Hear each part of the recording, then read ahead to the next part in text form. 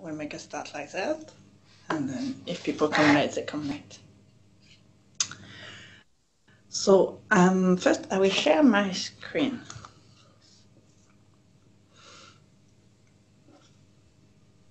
Lovely. Is it shared with you? Oh, I don't see it here. People have messed up with the with the settings. It's okay. If you see it, that's the best. That's the most important. Beautiful picture. Okay. Sorry? A lovely picture. Thanks. So there's a terminal here. You can see what I type. Is it big enough? Yeah. Yeah. Okay, good. Okay, we'll wait for... Hello. So we were just starting, so we'll wait for you to make sure you're all set to get started again. Okay. So I was saying, so that's just my terminal here, and what we need is a tutorial. So as I said last week, WRF has an online tutorial, and this week we're just going through the first case study of the tutorial to see how it works. So when you go to the web and go to the WRF tutorial, you arrive on the welcome page. It tells you a lot of different things. I don't think I really ever read the introduction, so I can't tell you whether you should read it or not, sorry. Definitely skip the compilation. As I said last week, it won't help you. You can look at the basics. We're not going to do it today. It's just presenting you a bit more about all the different steps. If you want, this can be of interest, the terrestrial input data. If you click on it, it will get you to here, which isn't very useful, this one, but there's a link here to the static data collection for WPS with a whole table of the different data. Here there is not a lot of description of the data itself. I'm not sure where is the description of the data itself. I've never really looked into it because most of the time I just do tests. I don't really care about what the data is. But at least it gives you an idea of what type of data you have and the different resolution you can have for all the data. I just want to say we have definitely all the required data, which is this table. I don't think we necessarily have all the data for specific applications because there's always some new ones depending on new models that are in the WRF code. So if you happen to want to use something that is not there, let me know. We can always add to it. Also look that some are just US only, which means they only cover the continental US. So if you're looking at Australia, it won't help you. And there is additional optional data, which some we have, some we don't, depending on, again, historic reasons, people who have used it or not. So, but again, if you need it, don't hesitate to ask for it.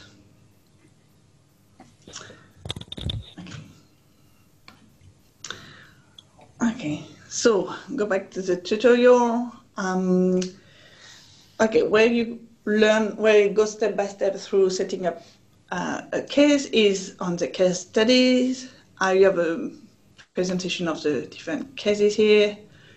Tells you what they are. Today we're going to do the default case. So.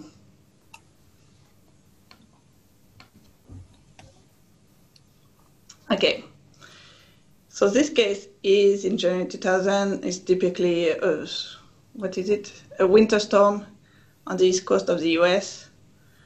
So it's a very short run. It's like 1 day of run, so very short, obviously. And that's the domain that's going to be used. So it has a coastline, lakes, and etc. Okay. So the first thing to do is to set up the model domain. It's always the first step to do, is set up the domain. Okay, so it says here, ensure that you have the terrestrial data somewhere on your computer. It's on Regin, so you're good. And okay, it tells you to go to the WPS directory and then edit the name list file. Actually, I'm going to present this differently because otherwise it's going to be a pain to always switch. I'm going to put this here and put the, this should be easier to follow. Okay, so I'm in the WRF directory that I've cloned from GitHub. I have compiled because, as I told you, it takes forever to compile. And so we are ready to start. So going first to WPS, that's all the files that are there. After compilation, you see you have the .exe files that appear. First thing to do is to edit the namelist.wps. And it tells you what should be there. So what we want is maxDOM. maxDOM is the number of domains for your simulation. So if you just have one domain, it's one. And if you have nest inside, it's obviously more than one. In this case, we just use one. And then it tells you to give the path to the WPS geog. There's a note here. It's mainly for those who use WRF. There was a big change between WRF version 4 and previous version 3 WRF. So it just for people who have used WRF version 3 and want to reproduce the same runs with WRF version 4. You can leave it there, it doesn't matter. Okay, and what you need to put is the geog data path here.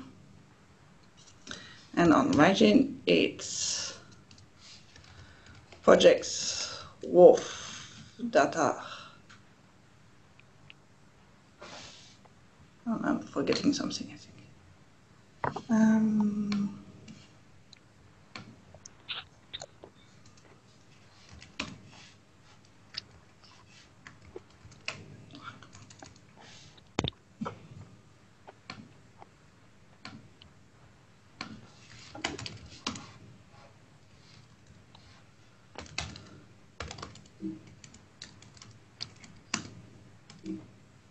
No. So it's project WRF data WPS geog. Okay, and that's all you need to do for running, for creating the domain. So, and after it tells you to make sure that you also need, obviously, to specify the domain. And so you need to make sure the name list domain is right. It is right by default. I'll let you figure out, look at the documentation to know what the name list names mean. It typically says it has 74 points in east-west direction, 61 is in north-south. That's the resolution in meters, I believe, with Lambert.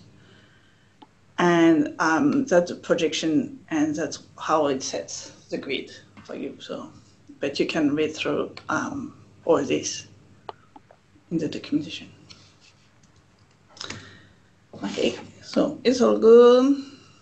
Okay, so the advantage of running through the tutorial is that it also gives you all the nice WRF. Also comes with a lot of utilities additional to the code to check your inputs and your outputs and stuff like that. So running through the tutorial will give you a lot of those and tell you how to use them.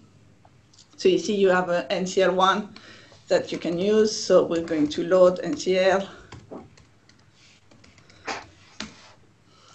And we're going to do what the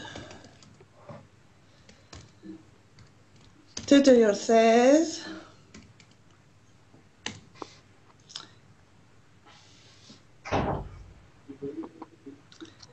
And when we do that, it tells us there's a problem. Instead of stopping now.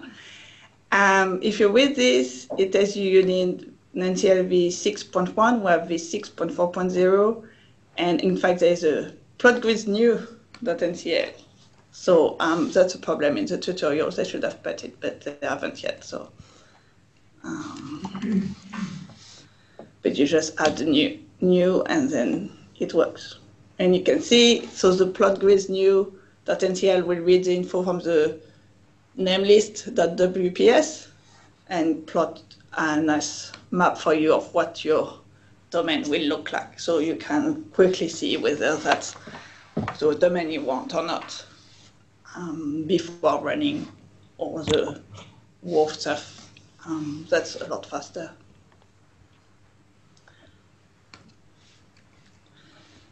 Okay, so we have the right domain. Now let's run GeoGrid to create a grid and the geographical data. We'll discuss later what can be run on the, I'll summarize later what can be run on the login nodes and what can't. In general, the first steps of WPS are relatively fast and can be run on the login nodes, especially GeoGrid. But the last steps, like medgrid, real.exe, and WRF.exe usually needs to be run on the queue. For the tutorial, there's only WRF.exe that needs to be run on the queues because that's a small case. But for a real case, usually, yeah, you have to run more on the queue.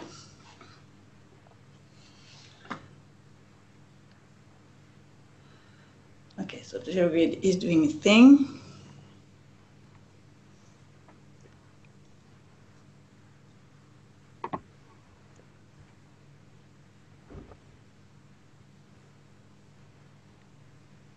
Okay, so it tells you at the end there are optional fields that haven't been processed. We don't have these fields. I believe all of these are only available on continental US. So that's one of the reasons we don't have them, but they could be processed. Okay. And so this should create this netcd file, geo_em.dz1.c. So let's see. Yeah, this was created there. So we're good. And that's a netcd file. So to check what's in it, you just use ncview or ncdump. But ncview can be easier. There's a lot of stuff in it. An easy one to interpret is a landmask. You can see we have the US, the sea. Looks pretty good. Yeah, as I told you about before, there's a map fac. For map factor, this should be around 1. We see that here the range is between 0.96 and 1.02. So the projection works well for this part of the world. Okay. And then I'll let you check what there is in the file if you want. But that's it. The other thing with the tutorial, it gives you access to the files that are normally generated by the tutorial. So if you want to compare, make sure you have it right, you can always download the file and compare with what you have produced.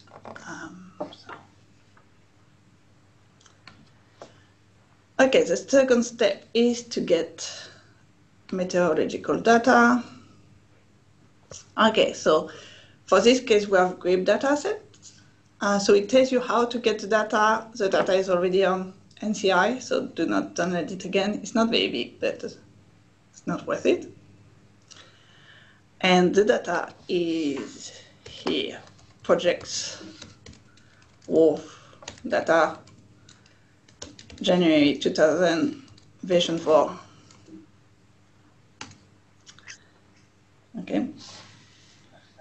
There is also a January 2000. That's an old version of the case of the files. So, yeah, use the version 4 if you're using version 4. I'm pretty sure you remember my email. Project WRF will disappear on GADI, so it will be GData SX70, I think, WRF instead of Project WRF, but that's the rest will be the same. Okay, so here again it gives you a utility that you can use to check your GRIB data. So that's util g1 print.exe, and the path is this one, and we're going to use whichever of those. Okay, and it prints a lot of stuff to you in front of you. If you have not used GRIB format before, you might not understand everything, but typically it gives you the name of the variable. You can see HGT for height, temperature, stuff like that. For each variable appears several times because it appears for each level that is in the file and gives you the time in the file. So you can see what's in the file. Okay. So importantly, before WPS can understand your data, it needs what is called variable tables, because GRIB is not self-describing, so you need to you need an additional file that will describe the data for you. And the PPS comes with quite a lot of them.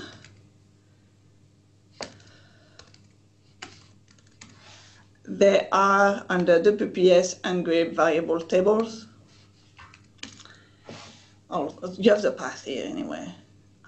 So you see they come for different type of meteorological data. You have air and theory, you have, I don't know, a lot of them that I don't know. So you see that there are some for the UKMO endgame, for example, is the UM, so you can force WRF with UM outputs if you want to, and so on.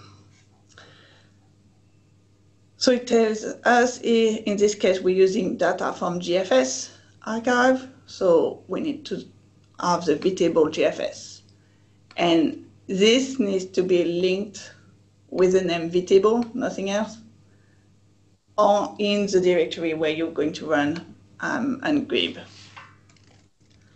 So we're going to run it from WPS. So in the WPS, we need to link the correct file to vtable. See, I have a vtable link now. Okay, and then you also need to link all your input data in the same directory as where you're going to run and GRIB. And for this, WRF give you a libgrib, link grib shell script. So you can just do link grib and you give the path project WRF data January 00v4 FNL, and be mindful you can't just give the path, you have to give the first bit of the file so that it finds which one you want to link. The best thing in this case is just to stop tapping FN and then tab, and then you have the raw full name that you need. Okay, and when you do that, it creates links that have called grip file.aaa, aab, aac, and if you check in details, you can see that the AAA is the first grip file for the first date, and then the second date is AAB, and so on, so on. So it's in order of dates. Okay, so now we have all the files we need. We just need to update the namelist.wps. So the tutorial makes you update the namelist.wps at each step. It's just to show you which bits of the namelist file are used at each step, because they're not all used at each step. Obviously, when you create your own case, you feel free to create your namelist.wps once and go through, but yeah. So what you need for ungrip, you need the dates.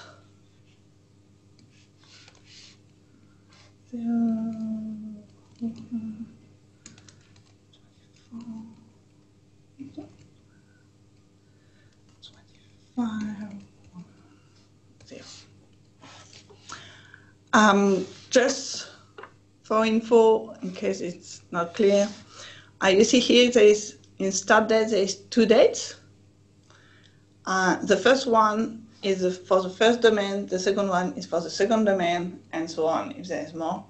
Because here we have maxdom equal 1, it would only look at the first values. The second values or more values, it doesn't matter if they are there or not. You can remove them if you want, you can leave them in, it doesn't matter, it won't be used. Okay. So the interval in seconds is how often you have your input data. I guess this is 6 hours hourly. And then you also need, here you have an ungrip section. You want to keep the out format as WPS, and the prefix is how you want to call your files that are going to be produced by ungrip. So you can give it a specific name if you want. In this case, for the tutorial is file, but you feel free to change to something more meaningful. So now you can run ungrip, and then it creates lots of stuff. Okay, and it's successful when you see that. And then it's created, it has created those files which are called file and the date. So yeah, that's where the prefix comes in. There's also a log, which has lots of information. You can find information online on what all this means. Typically, it's to tell you which data it found at which level and so on. Yeah. I believe the X means it hasn't found this data. It's a bit hard to read because there's several lines and stuff, but you can do that.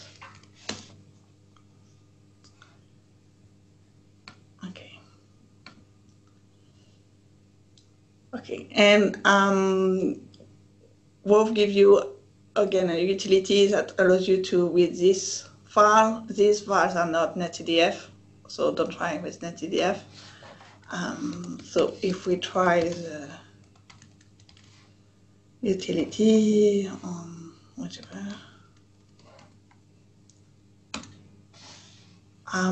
typically gives you a list of, so it gives you a list of variables with the name of the variables, the unit, the description, the date, the source it was taken from, which level it is in, I don't know, I guess it depends what the initial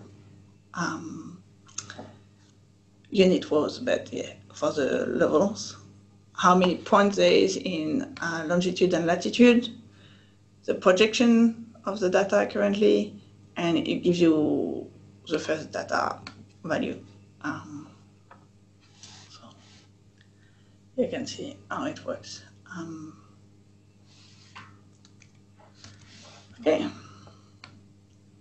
Any questions so far?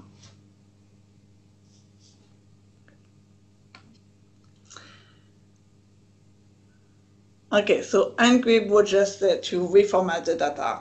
It didn't do anything specific to the data. Now we have to put geographical data and the meteorological data together on the same grid, on the grid that WRF will use, at least the horizontal grid.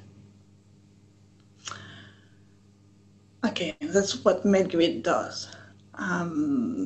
Okay, because we have already updated name lists, the WPS, it should work. There is a MedGrid section. The FG name is the prefix of all the ungrid file you want to use. So in our case, we only have one, which we call file, so we need to call it file here as well. I'm just saying so because for some models like Aero and GRIM, you will have files that have the pressure and files that have the surface fields, and they're in different files. So you may have to put two different prefixes here. You can put several prefixes here, and MedGrid will just merge the data together from all the different intermediate files you've given. And don't change this. The IO form, it tells you what will be the output format of MedGrid, and 2 means NetCDF. So just keep it at 2 because I'm pretty sure you want NetCDF as output.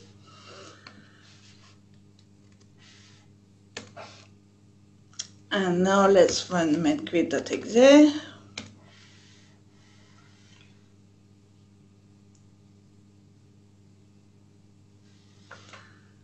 Okay. So this creates a log again and the met_em files, which are this time NetCDF files. Okay, so because they are NetCDF files, we can just view one with NCView.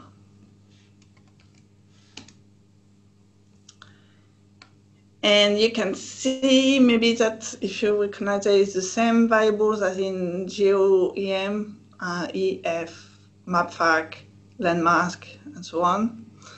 But there are some additional ones like soil temperature, soil height, snow.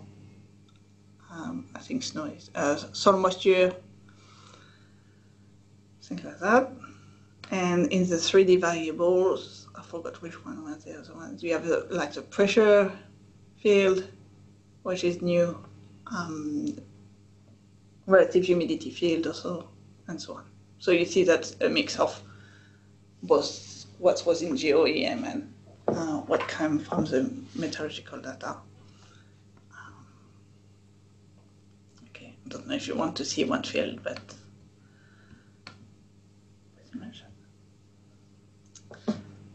okay, so this is the end of WPS. You've got to the end of it. That's the METEM files are the end of WPS. So after you have to go to the WRF section of things, and we'll need to have this, so I'll put it there. Okay.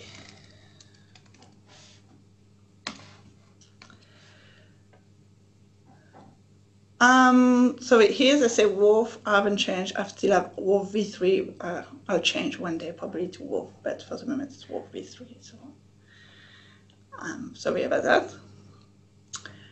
In the training here, they say ensure you're in the WRF directory. For this case, we are going to run in the test EM real directory. I never run in the test/EM something directory. Feel free to do so. I always run in the run directory. So I'm going to run in the run directory. Feel free to redo the tutorial from the EM real if you want. That's exactly the same thing. The data from EM real is linked to run directory during compilation of the real case. So the the files in run directory are the same as em real into whichever. So we're going to go to the run directory here. There's already quite a lot of things. All these are stuff deleted by WRF at some point, or some of the schemes of WRF. One thing to note, you see you have the .exe. These are relative links to where the file is. That means if you move your run directory to somewhere else, you will need to redo either the link or copy your executables, or add this path to your path or something. Okay, so the first thing you need to do is to link your METM files to your run directory. And I don't like relative paths for links, so I'm going to give it the full path once I find it again. Yeah.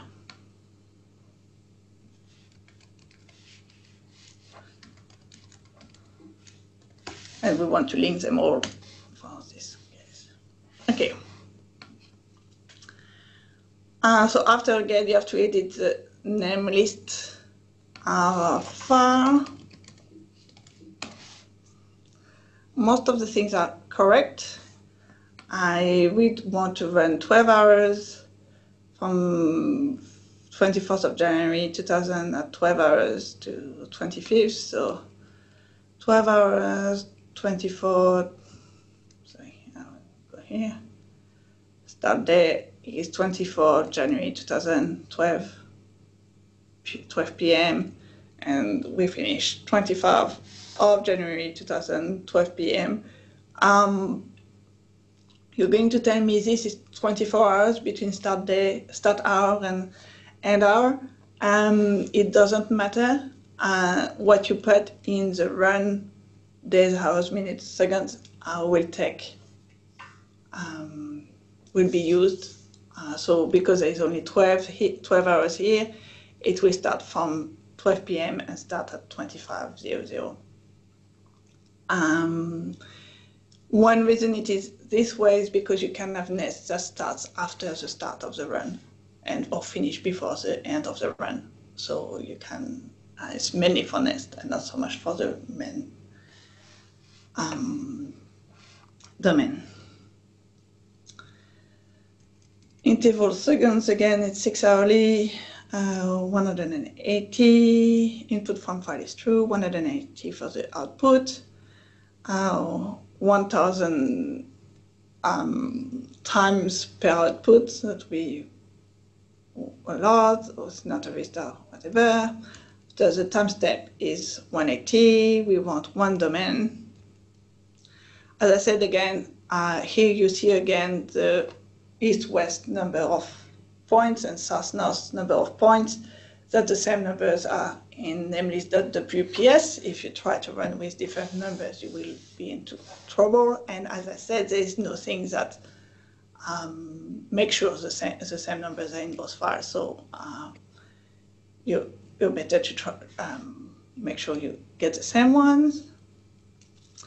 And the same for the resolution of the grid. It appears here again. There is one problem in the tutorial though. It tells you to change num med grid levels to 27, which is fine, but the num med grid sol levels is not good at the start.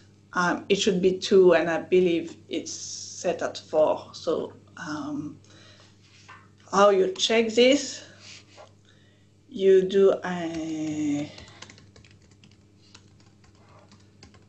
incident -h on one of the METM file. I don't know. 12. Okay. And you have here the num med grid levels is 27, and those two are usually the same as at the number of sol levels in the med data, and you see it's 2 here. So make sure to check that before setting up your namelist.input file. Okay, and then we can, okay. So we're all set. We have the metadata files. We have the namelist.input file. We can run real.exe. So real can be run in parallel, especially for big runs. In the run directory, there's a file called run real. It's a bit of an old file, but it typically allows you to submit real to the queue and run it in parallel. The other advantage is that it sources the right environment for the code, and it puts your stack size to unlimited, so you don't have to remember to do all this. We're going to run on the login node for real, so we're just going to do this.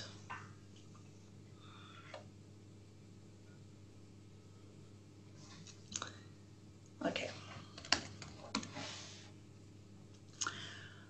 Okay, so what was created? It's created a namelist.output.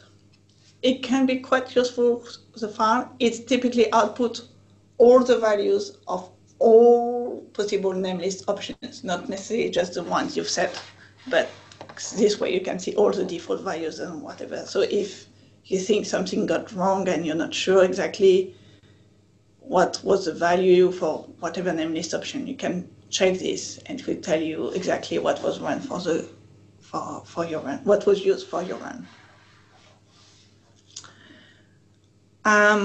Okay, the output and the standard output and error output are in those files, rsl.out.000. You will have one standard output and one standard error file per processor. So if you run with 500 processors, you get 1,000 files. And each file will have the number of the processor. So 00 is a rank 0. If you 0500 is a rank 500 node. Okay. The standard output has lots of different information. You can have a look. A lot of it can be a bit obscure, but it kind of tell you whether it's successful or not.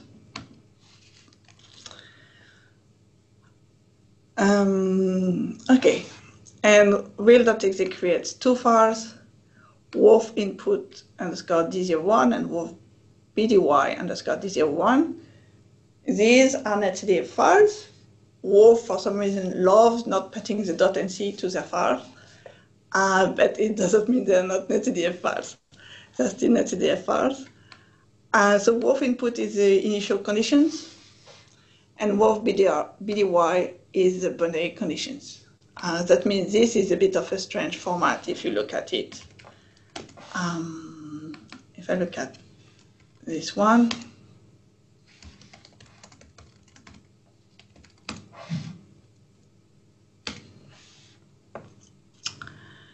let's go to 3D. Which one would be? Well, let's do MU. So you see you have a lot of MU underscore something. So B stands for boundary, T is for tendency, because it gives you the value at the time plus a tendency to calculate towards the next time. X means it's a boundary, it's a north-south boundary, so it's at the east-west ends of your domain. And E means end, so that's the one on the western side of your domain. And it looks like this, you see. So it has a south-north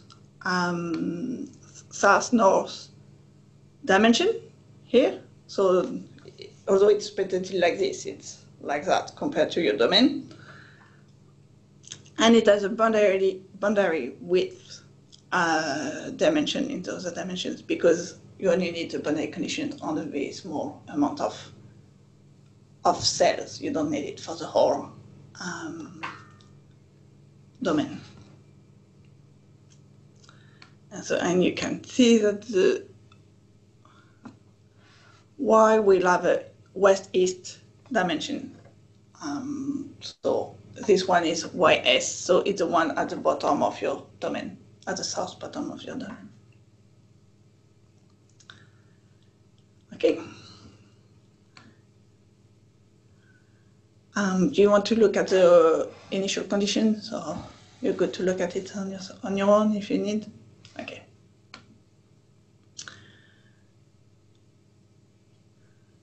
Okay, so now you're ready to run WRF. As I said, we need to run WRF on the queues.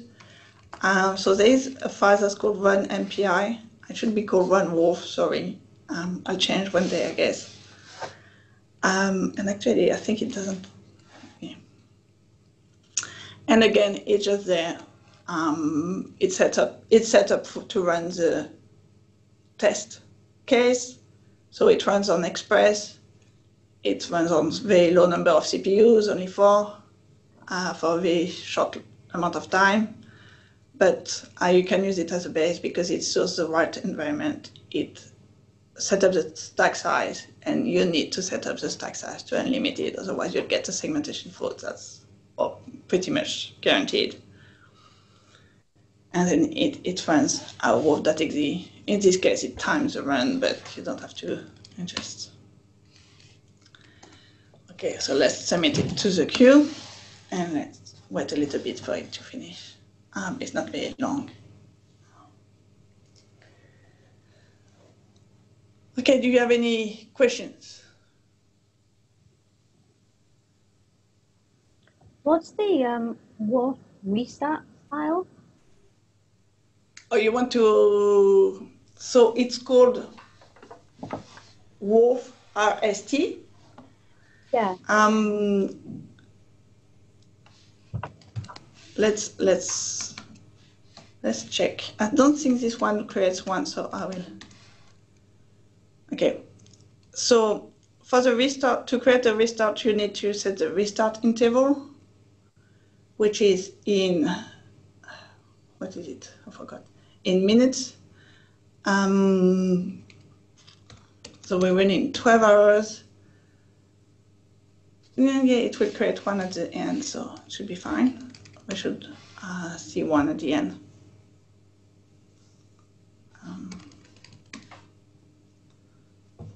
Still queued. I'll show you at the end. I'll show you at the end of the run what it is and how to set up a restart if you need to. It will be easier with an example rather than.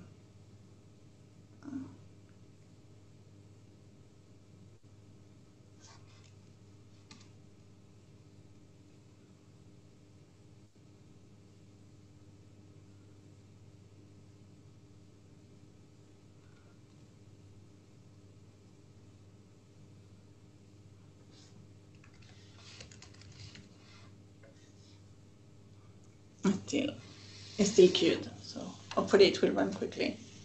But it's on Express, so it shouldn't be too long. I'm using the WRF 4.0.2, I think it is. The terrain following one, I think. Sorry, which one? So the 4.0.2. Yeah. I think it's terrain following. Is that right? Oh, you mean the vertical levels? Yes. Yes, it changed recently. I haven't followed all the details. It's, if you go to the manual,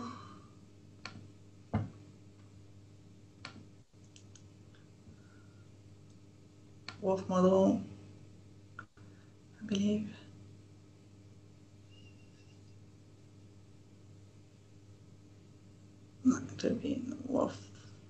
initialization.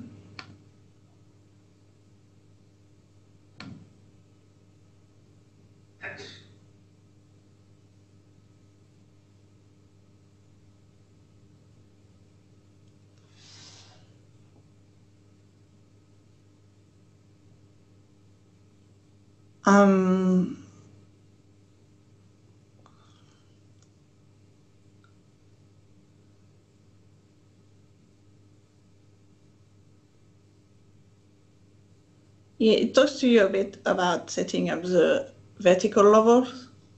I've never looked in details about setting up the vertical levels. As I said, I'm just running tests, so I don't really care whether the vertical levels are good or not. But yeah, there is a hybrid vertical coordinate since V3.9. And I think there was, yes? Sorry. Does that tell me what levels it's actually chosen if you leave it as allowing Yes. WRF to determine what level it wants? Yes, it does. Right. I thought there was, oh, hybrid vertical coordinate is here. I knew there was more information. Okay. Yeah, so you see, you can see all the information there.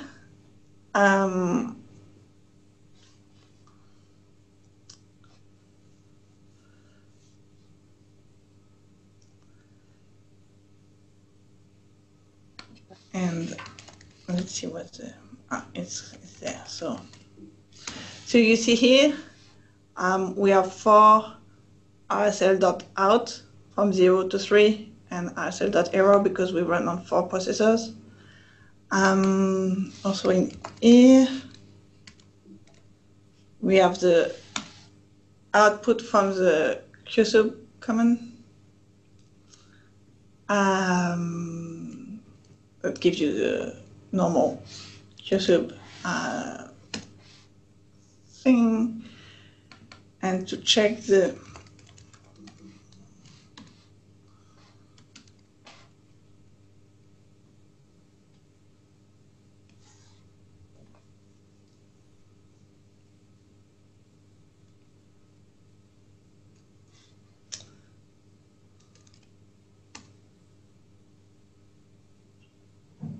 oh no, I didn't create a WRF restart. Isn't?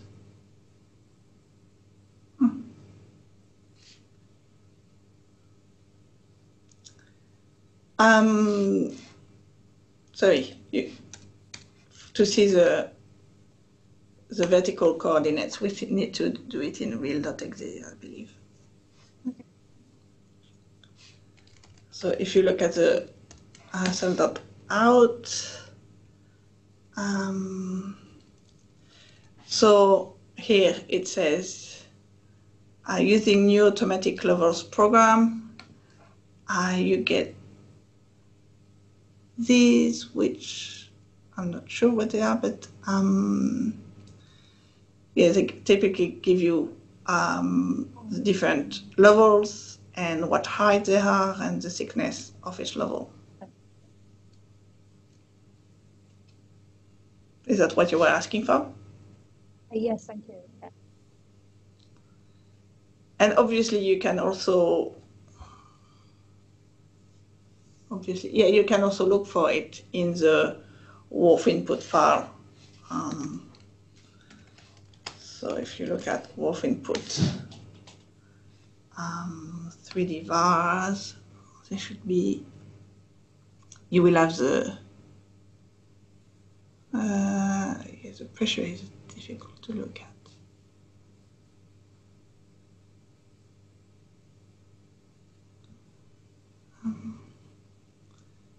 The problem is the pressure is difficult to look at because it's several fields together normally. So you're supposed to add P and PB. So you won't be able to look at it like that.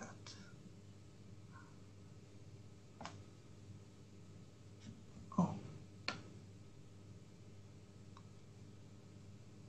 It should keep. view with it.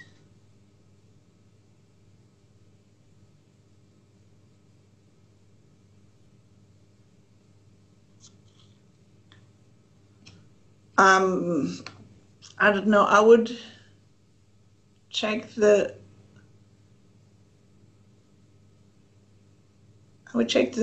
information there to see what it tells you, how it, where the coordinates are saved.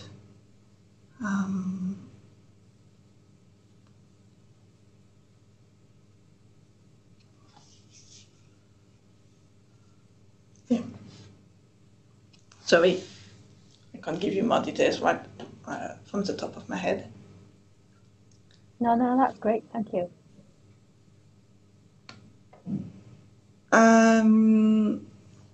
Other than that, it didn't create restart file, sorry.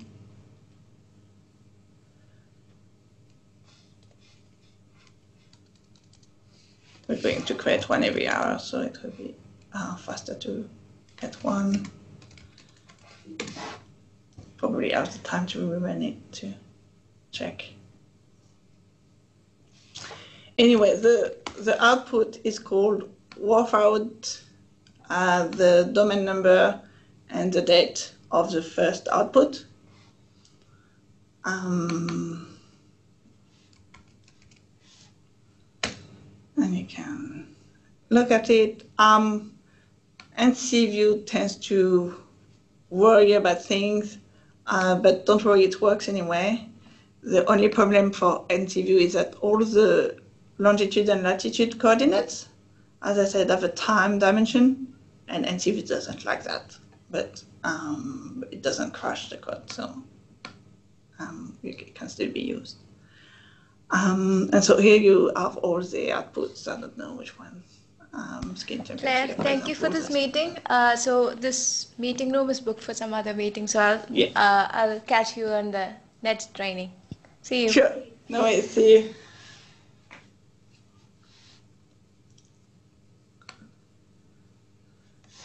So again, I don't know. So we can see if there was any, if it has started or not a bit faster. Yeah, so that's the restart file here, WRF restart. You see it was created at the 21st of January at 13 hours. So if you want to use it, what you do is you change your start time to 13 hours, and you change restart from false to true.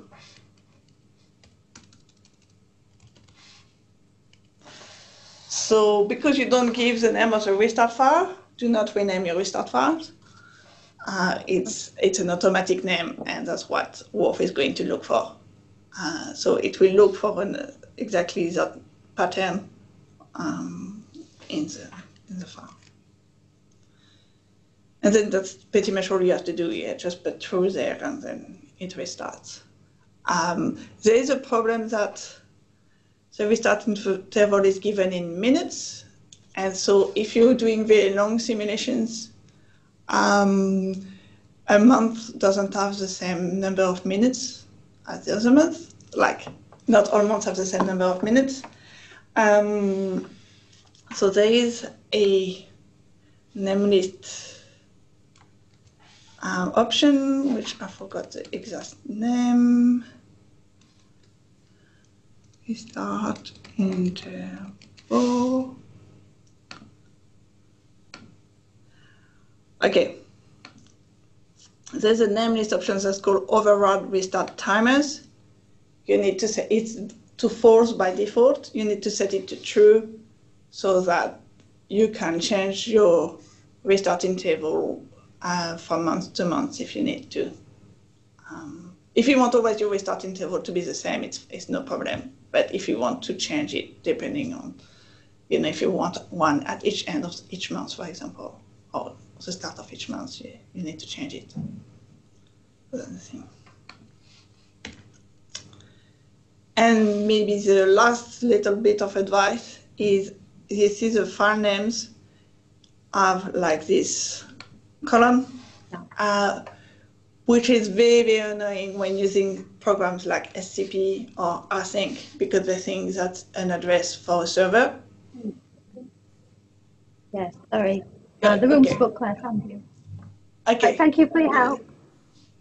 Right, bye. Sorry, do you You sure? Bye, Claire. See you. Thanks, Claire. It was very helpful. Bye. No worries. Bye. Bye.